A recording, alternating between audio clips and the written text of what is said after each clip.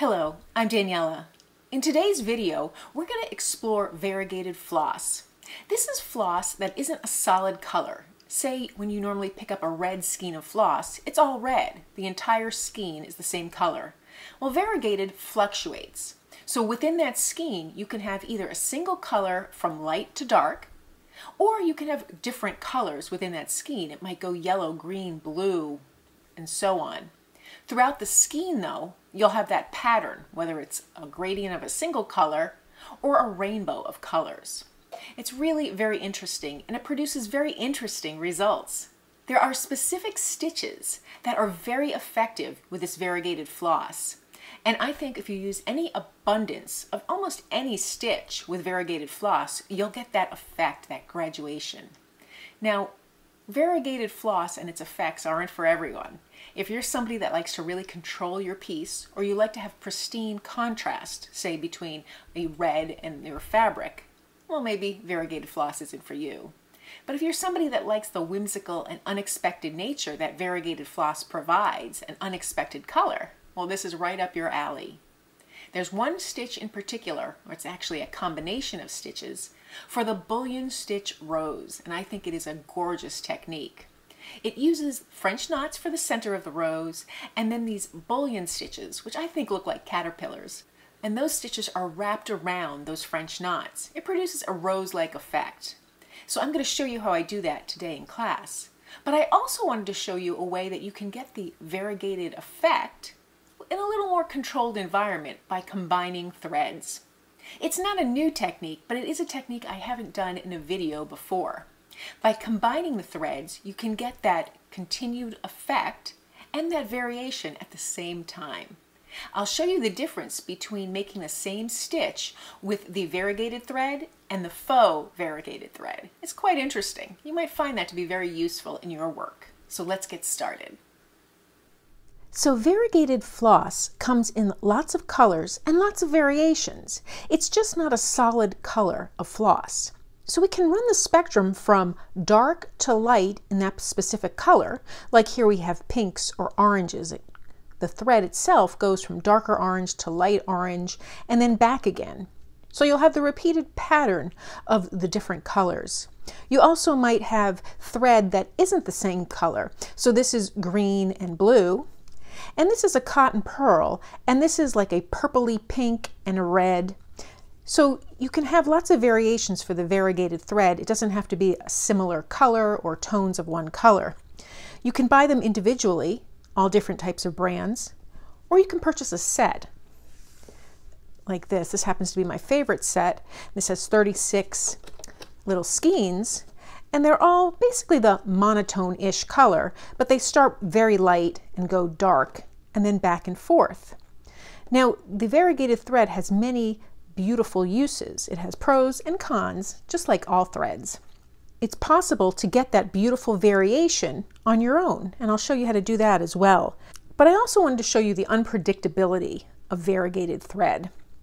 So one of the reasons you use variegated thread is because it gives you a lot of subtle options and a lot of subtle results in your work. So if I'm stitching a lot of stitches, and this is all using the same variegated thread, which is this beautiful color scheme, I started out in the middle and just continue to stitch these concentric circles. And you see I get variation from very light to dark. And it's a beautiful result. It really shows up on solid color fabric. It's subtle, but very attractive. Now here, I just cut a length of that variegated thread. And it varies from very dark to medium to very light.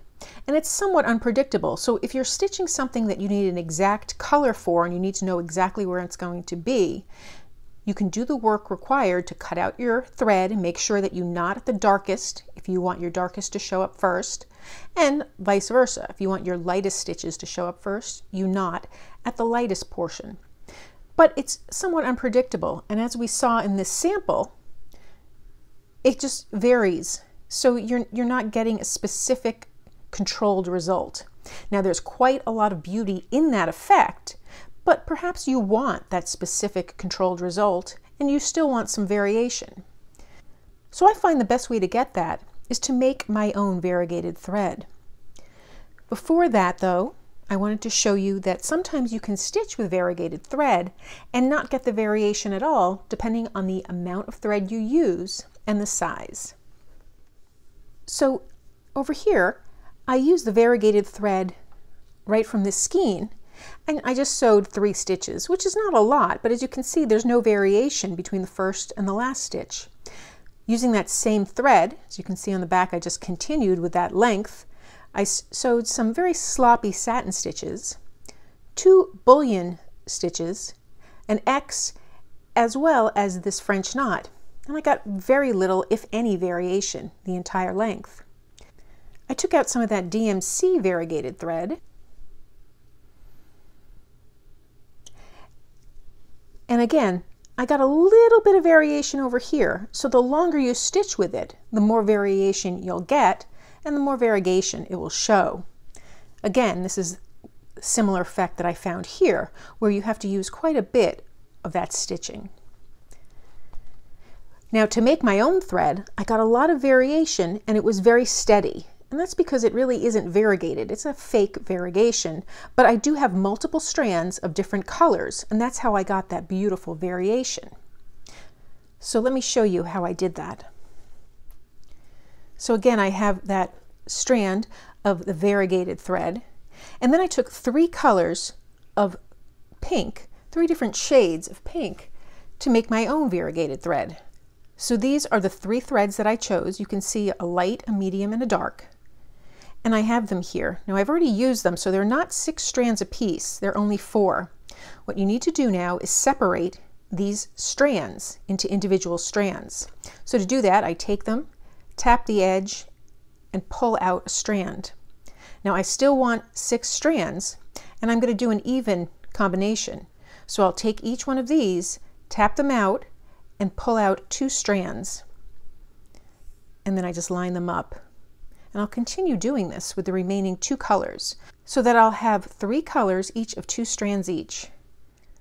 So now I have 6 strands here. I'm going to line them up by holding the top of each of the strands, lining them up individually together. So it is a little time consuming and finicky, but the results are quite beautiful. So I have my 6 strands. I just pull them together neatly. And now I can thread my needle just as if it was 6 strands of embroidery floss. Right away, you can't see the difference unless you start to look up close. Now let me show you the result of using this. So right here, I stitched this beautiful bullion rose. And I'll show you how to do that. This is with my fake variegated thread, or am I just combining different shades of that pink? But I'm going to show you how I make this bullion rose using the variegated thread, and we'll see the difference. Again, it's not something that you can always count on being the same way because each of the variegated thread has a different look, but we can at least contrast it to see how different it looks from the rose where we purposely created the thread combination. So to start the little bullion rose, you want to make 3 French knots. So I'm just going to come up in the center here with my needle, which I've already knotted the end of it. And I purposely knotted it so the lightest color was going to show up first. I like to pull my thread fairly taut, wrap my needle, and I'll wrap it around 4 or 5 times, stick it back in my fabric, reach underneath and pull that while I'm still holding this end taut. And I have a beautiful French knot. So now I want to do 2 more very close to each other, kind of making a pyramid shape. I wrap my needle with the loops 5 times, and then I come back in and make that knot, and now I'll make 1 more knot. Again, I come up very close to the others because I want that center of that bud of that rose to be very tight together. So now you can already see the variation, and that just happens to be the variation with this particular length of thread. So now to start this little bullion rose, all the petals are going to overlap, starting close to the center and growing outward. and you can make this as large as you want. So I'm going to come up here in between those French knots, and I'm going to make my first bullion stitch. So I'm going to stitch right over here. So I'll come in from in between these knots and end up over here. Now a straight line, as the crow flies, goes right through those knots. I want my bullion stitch to curve. So I'm going to turn this around so it's easier for me to see. And I'm going to bring my needle up very close to where I initially went down. So I come down here and I bring it up here. Now my knot is going to end where that needle went in, but I need to make the loops over here. So I'm just going to press my needle up while it's still going through the fabric, grab these loops, and I want to wind it around enough loops so that it will make that curve. I'm going to guess 8 to 10 loops. You want it to be a little more than less, and that will give the beautiful curve.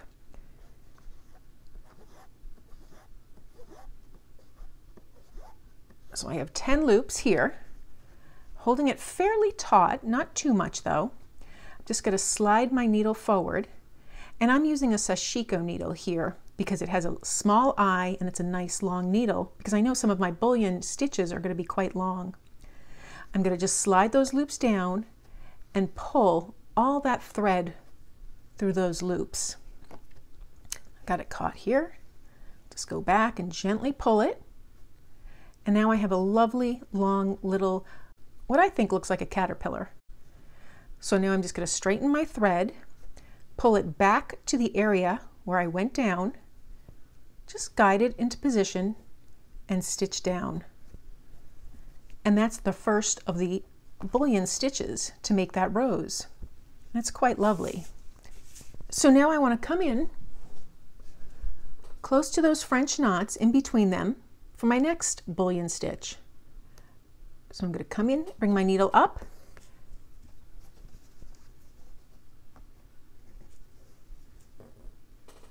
and again I'm going to bring it all the way around right in between those French knots, and I'm going to pull that needle up right where we went down.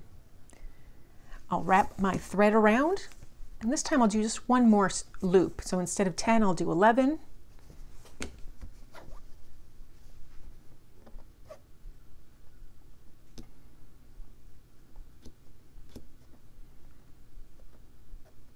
Maybe 12. Again, more loops are better because it gives you more of a curve.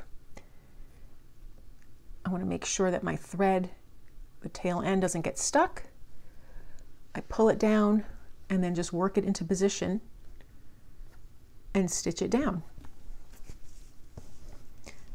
So now I'll continue that again. Now this time though, I'm going to stitch just to the outside of that bullion knot.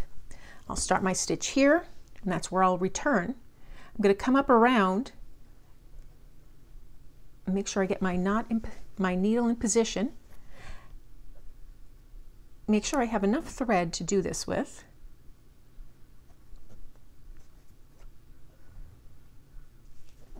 And I'm going to loop it around 12 times. And that's just a number that I chose. You kind of get a feel for it the more you do it.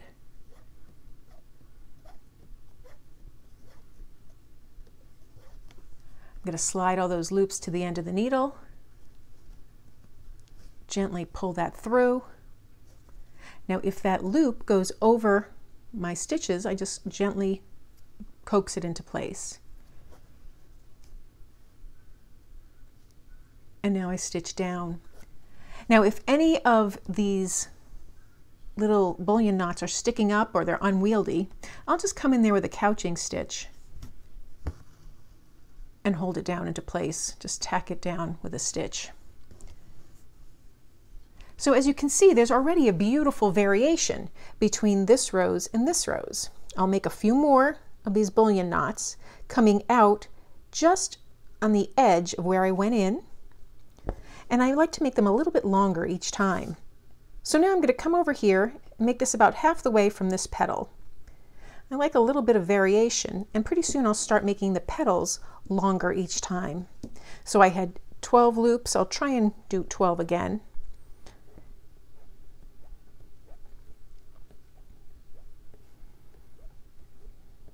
It gets harder the shorter length of thread you have, but it also gets difficult if you have too much thread. It's a perfect opportunity for it to snarl up and knot. So I like to just pull that into shape, make sure it's a beautifully shaped little bullion knot, tack it down,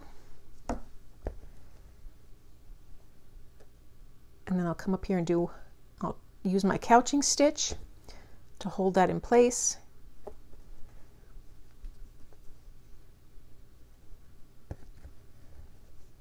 And I'll do a few more off screen and show you how it looks when it's complete. So that's the completed bullion stitch using the variegated thread versus my method of just combining various colors of embroidery floss. It's a different look. They're both quite beautiful, just a little bit different. One is more predictable and one is a little bit more haphazard and whimsical. So I think the stitch itself is beautiful. I think the variation in color is an additional bonus. So quite a lot went into this video. We talked about variegated thread, we made faux variegated thread, we made the bullion stitch, and we made the bullion stitch rose.